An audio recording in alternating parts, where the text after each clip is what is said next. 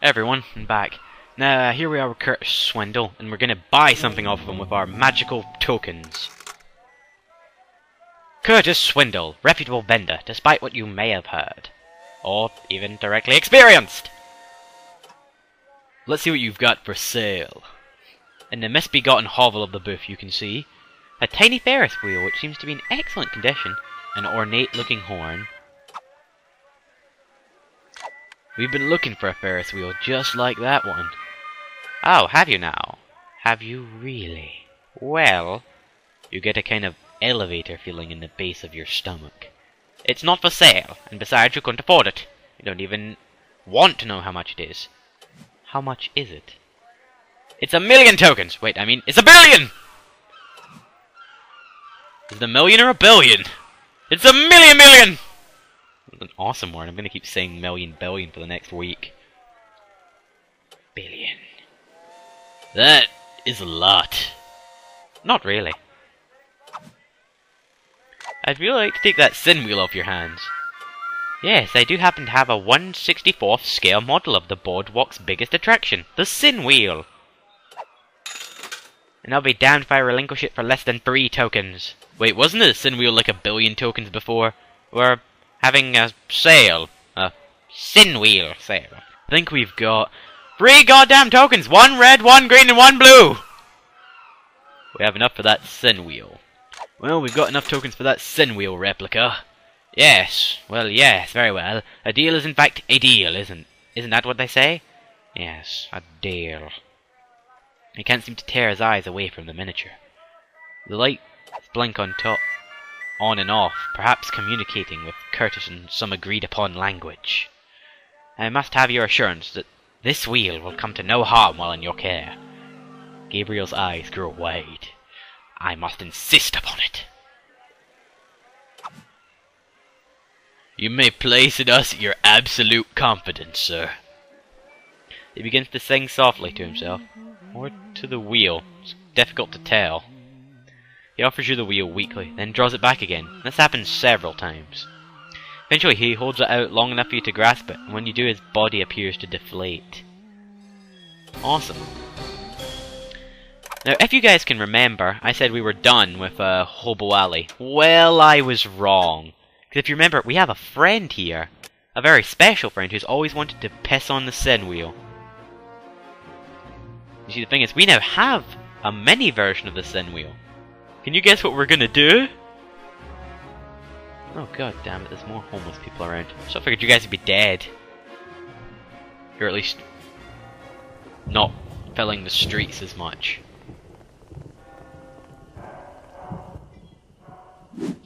Wondrous. You guys are hardly... That was a partial block and he did no damage. That is how much we've leveled up. These guys no longer present a challenge to us. We simply humor them.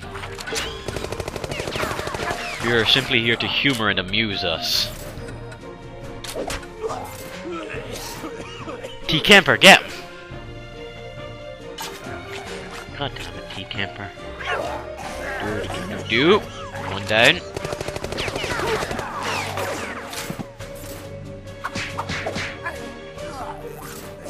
To think, he only used to be able to do 1 damage to those guys.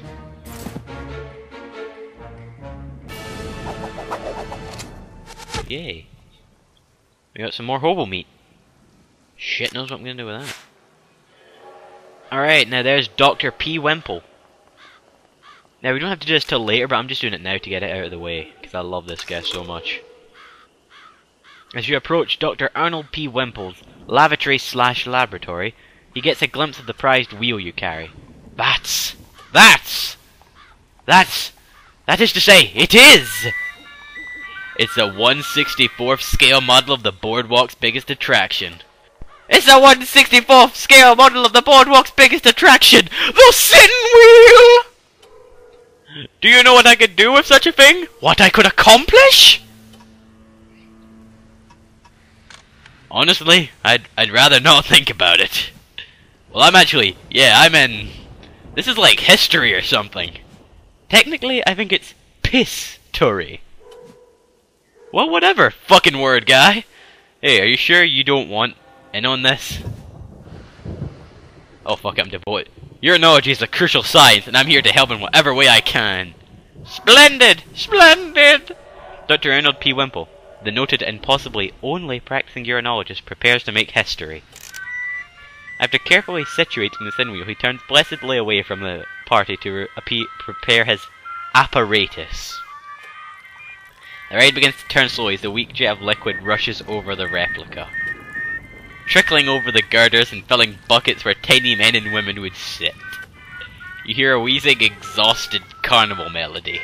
The small lights of the wheel twinkle weakly and then go out, possibly forever.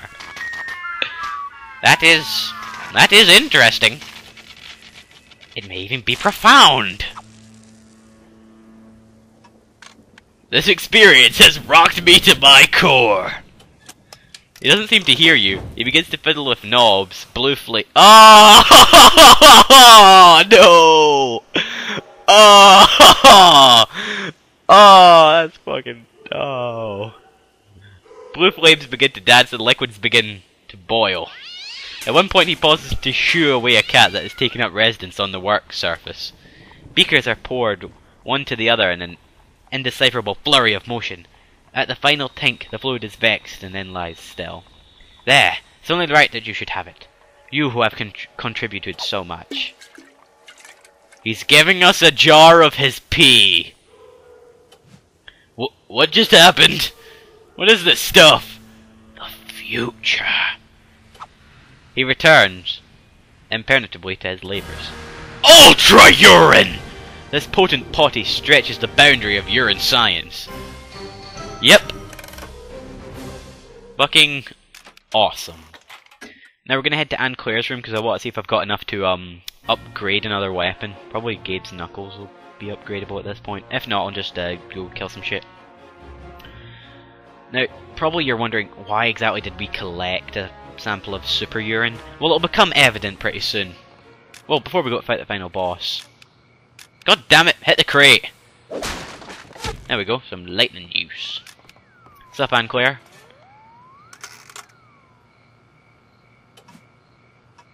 Ah, damn it. We need more parts. Ah, well, never mind. Now, well, back to Pelican Bay. And that, seriously, is the last time on camera I'll ever be going to Hobo Alley. I might go back to grab that singular robot bit I missed in the shithole, but that'll be about it. Now, what we need to do is get another red token and do another request for Madame Zorda. So, you know what that means. It's time to go play Flying Pricks! Now, the ornate horn he has isn't essential. It just, it gives you, another music track, so I don't think I'll pick it up. I'm just gonna go play Flying Pricks, get another red token, go get my fortune red again. What's up, douchebag?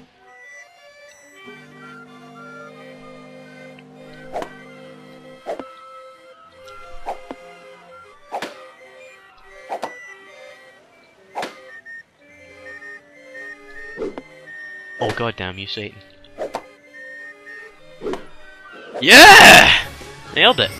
Now I could play it again and just get one for the third and final fortune, but I'll get to that when I get to that.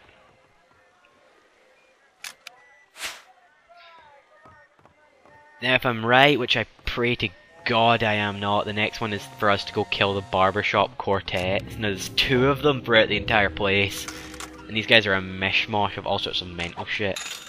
Also now it's green tokens! Fucking... God damn it.